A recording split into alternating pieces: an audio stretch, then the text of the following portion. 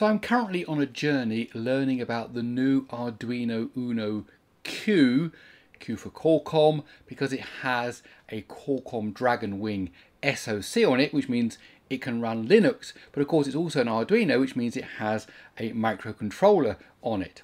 Now so far I've done an unboxing. In this video I'm going to take you through how you connect it up, how you boot it up, and how it works as a single board computer in that you can run Linux on it. It's going to be a follow-up video where I talk more about the microcontroller part, the new App Lab application, and all that kind of stuff. So this is a journey, and we're now part way along it, and there's more to come. As I say, this video is all about Linux running on an Arduino. So if you want to find out more, please let me explain. Okay, so to connect it up, you're going to need some kind of hub because this board only has a single USB-C port on it. But of course, that USB-C port is very versatile. So you want to be able to connect up a mouse and a keyboard. So you're going to need kind of your standard USB connectors for that. But also you're going to need to connect up to a display. And in this case, the USB-C port can also carry a HDMI signal. So this little dongle that I've got here has both USB ports on it and a HDMI port on it. And so you connect them all together through the USB-C port on the Arduino. But you also need to add power. So this little dongle also has a place where you can add in USB-C power input using a standard charger, standard brick, and then that will power the board, and outwards you get the mouse, keyboard and the display. Now, this is a generic device, it's not actually from Arduino. I just bought it from my local online electronics store, and I think basically anything that kind of does this should work. $10, $20, something like that, whatever it is. You can get bigger ones, you can get smaller ones, you can get them all kind of things connected to them. Now once you have that all connected, it will boot up. Now the microcontroller part boots up instantly, and it looks like the default firmware displays this nice little animation as the Linux part is booting up. So big difference between, of course, a system like Linux and a microcontroller. The microcontroller is instant boot, under a second kind of thing, whereas the Linux system might take a minute or two to boot up. Okay, so the microcontroller comes on straight away. And as I said, in a follow-up video, I'm going to be looking at how you work with that microcontroller. Okay, so here's the desktop. The first time you boot this, you're actually asked to type in a password, set a password. I've done that, and now I'm going to type in that password. And then we just wait a few moments and the desktop will appear. So the desktop's come up, and as you can see, Arduino Q, but first of all, straight away, the Arduino App Lab comes up and starts the network setup process. So I'm going to go ahead and do that quickly. Okay, so the App Lab has come up. I'm not going to go into this now. I'm going to deal with that in my full review, but let's get rid of that. Okay, so this is running the XFCE desktop, and so a quick tour. Obviously we have a wallpaper here.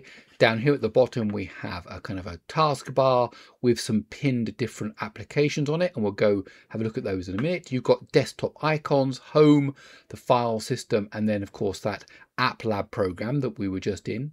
Top left here you click for applications, and you can go through all the different things, settings, accessories, internet and so on. We'll go into that in a minute. And here over the right hand side we've got a kind of shutdown menu, and then of course there's a clock there, Bluetooth settings, Wi-Fi settings, and so on.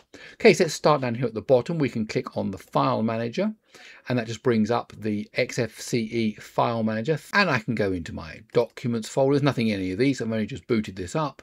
Okay, downloads folder and so on. So just as you'd expect on a file manager. Okay, next up we have a web browser. Well, this will be interesting to see what kind of speed we're going to get on this web browser. Okay, so there you go, it's come up and it's using DuckDuckGo as its default search engine. Let's search for Gary Explains. Hopefully that will bring up my YouTube page, might bring up my GitHub repository. Let's see what happens. Okay, both of them, in fact, there you go, GitHub and YouTube. Let's go ahead and click on the YouTube. Now let's see if we can actually get some video playing. Okay, it took a few seconds to come up, but when it eventually did, let's just click, well, I might as well click on the Arduino Q unboxing video. Let's see what that will do. Can we just make this window full screen while we're waiting for that to come up? Okay, so there we have it. There is my video on the unboxing of this very device. Okay, let's just get out of here and let's carry on our desktop tour.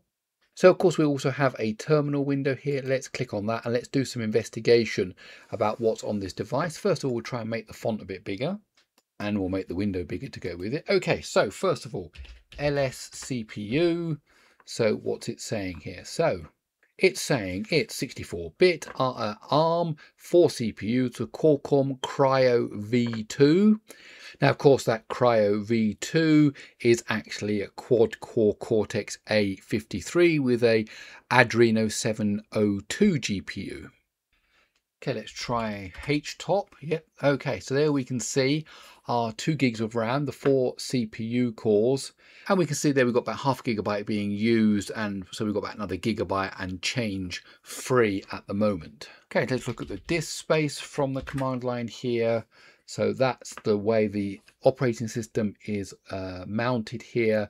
We can see there's a boot partition, there's a home partition. So the home partition, as we run it, gives us 2.3 gigs of our own space for our own data in home/Arduino, and yet the root partition itself, which is another partition, we can see here is actually a 9 gig total. So it's basically, there's a few other things here, but basically of that 16 gigs, 9 gigs and something is given to the root partition, and then 3.6 gigs is given to the user partition, and then a few other bits and pieces like the boot partition and so on. So that's an interesting way of dividing it up.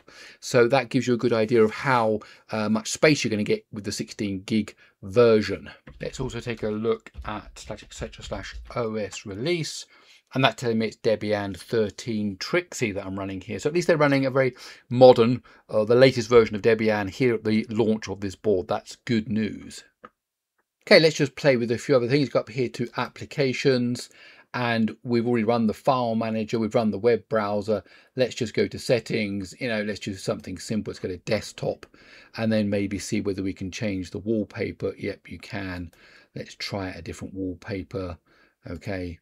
And that's more of a standard Debian wallpaper.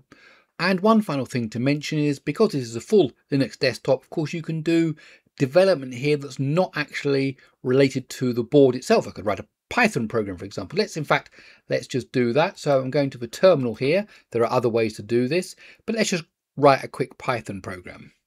Okay, just a quick print statement, nothing fancy. And now we can run that using Python. There you go. You can do C, you can do Go, you can do Rust. It's all here on this board. Okay, now there's obviously much more to cover. There's this whole app lab thing and the microcontroller and all that.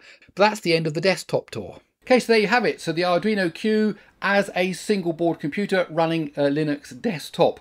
As I said, more to come about the microcontroller part, but for this video, that's it. If you like this video, please do give it a thumbs up. And if you want to find out more about the Arduino Uno Q, then please do subscribe to the channel. Okay, I'll see you in the next one.